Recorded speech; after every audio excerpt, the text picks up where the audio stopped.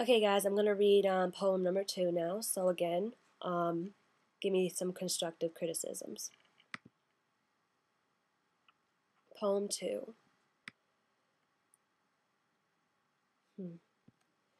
Cultures clash on this New Year's Eve as I blast dance techno music from a London, UK station called Gaydar, the best dance music in the world, as the neighbors in our apartment blast rap music so loudly the walls shake.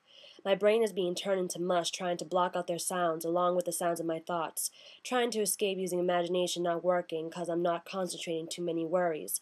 Too much to think about, wrinkles are appearing on my face, lack of sleep, dark circles under my eyes, I look like dog shit. Some may disagree and say I'm pretty, but I don't see with their eyes as they don't see with mine. No one is the wiser, no one is wrong, for beauty is subjective, but this Greek statue that is Jocelyn should have died during the twilight of the gods. And I'll just do number 3 since it's short. Poem number 3. Alright.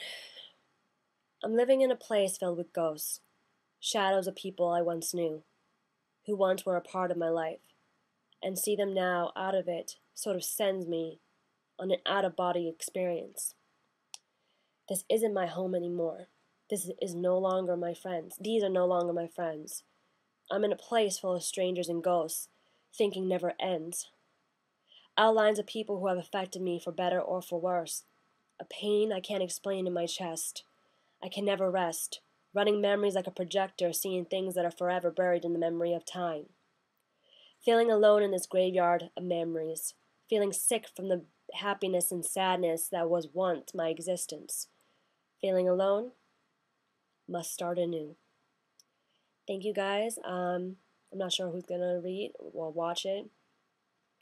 Please just let me know what you guys thought of them. I know they're very low, but yeah, I'd like to know what people think of it. These are 3 new poems that I wrote. Obviously, one was New Year's Eve, I think New Year's Day, and the day after that. Thank you guys for watching. Bye.